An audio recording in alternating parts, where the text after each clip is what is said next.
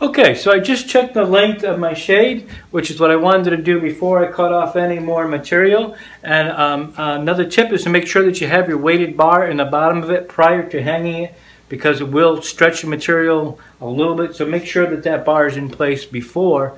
And now that I've checked it, I'm going to put a few more staples where I didn't, just to complete it. Okay, with that done, I like to use this tacking board, cardboard. This is sold at an upholstery shop. If you don't have it, don't worry about it. It's not really necessary. It's just something that I like to put on my shades. And so what I'm going to do is I'm going to add, and this goes on to the very top edge of the board.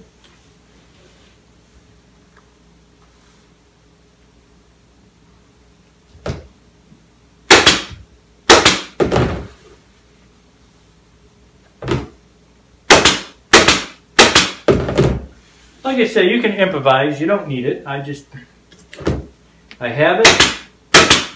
It gives me a nice straight edge.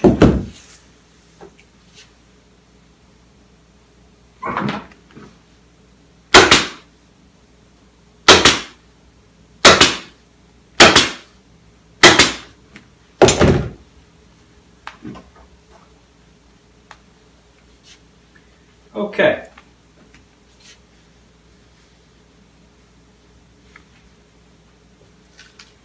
Now I'm going to cut off some of this extra, not all of it, but I'm going to cut away some, about 1 inch to 1.25 inches away. Leave a little extra. You don't have to, you can trim it right off if you want to. I always feel funny about cutting all the material off, just in case something's wrong. It's such a final thing to cut it off.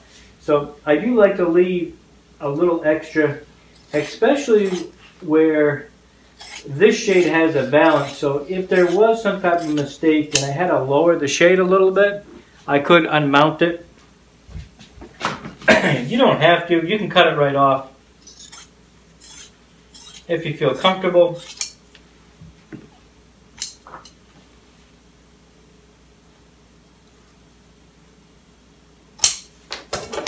My next step is I'm going to roll this onto the edge of the board to give it a clean finish.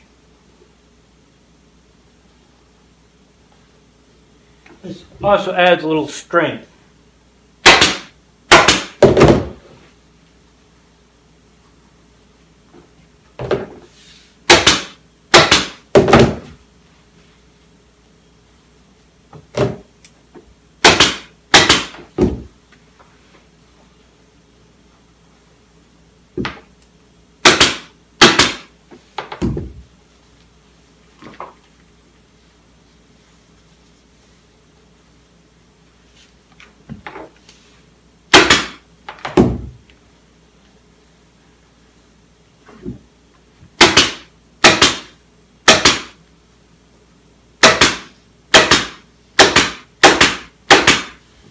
Okay.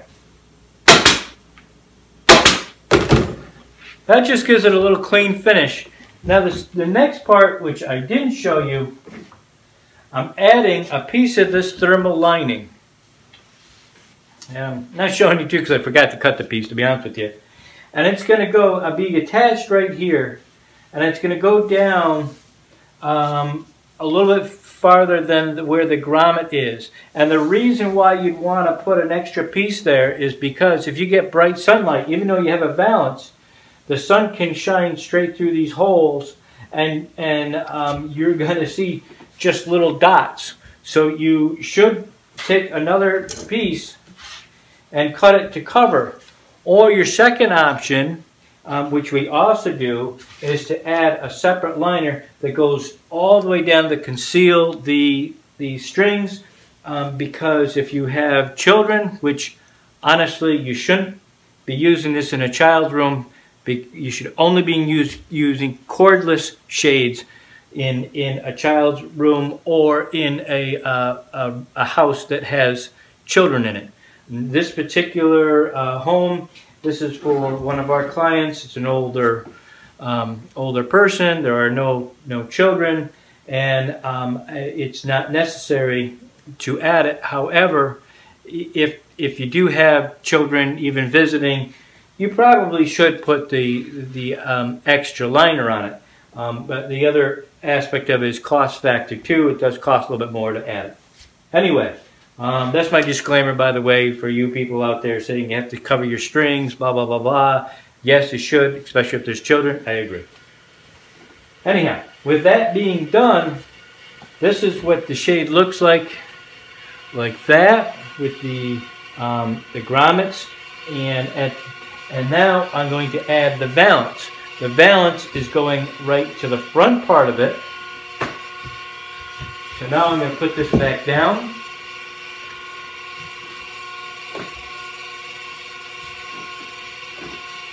And I'm going to staple this down.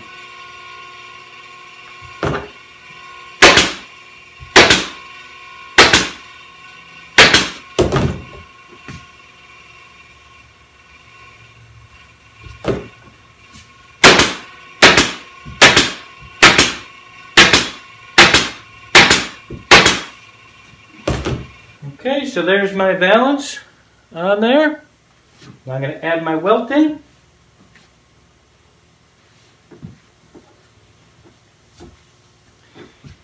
You want to make sure if you're using welting or braid cord, make sure you hang it over and then you'll trim it off afterwards. You want to make sure it's hanging over the shade, meaning that it sticks out. So it'll look like this. Give it a little 3D dimension to it, if you will.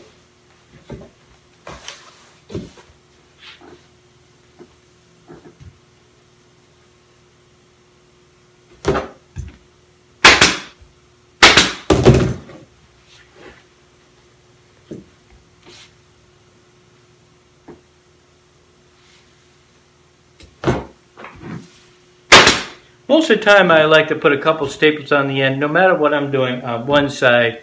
Give it a little stretch to the other side, and then work in between.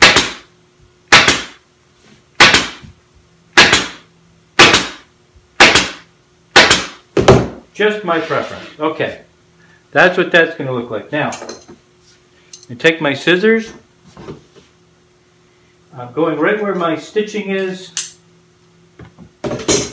where I sewed the welting to separate it, cutting off the excess here.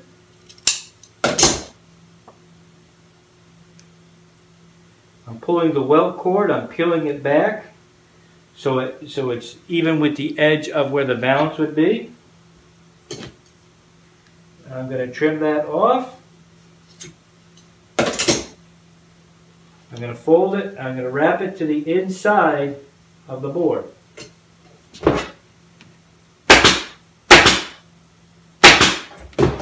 Keeping in mind that this is an inside mounted valance, so I don't want my valance to go around the return, because as you raise the shade up, it could knock into the return edge or the side of the valance and distort it. And so I prefer not to have anything. Plus you don't want to wrap your welting around it because it adds to the width of the shade. And I only allow a 1/4 inch when I make a shade. If the window's, say, 40 inches wide, I make my shade 39 3/4. So there's only a 1/4 inch room to put it in. I'm going to go to the other side and cut off the little extra here. cut away right where I had stitched it. I'm going to get rid of the top piece. Peel back the welting. Cut it away. Wrap the exposed cording like that.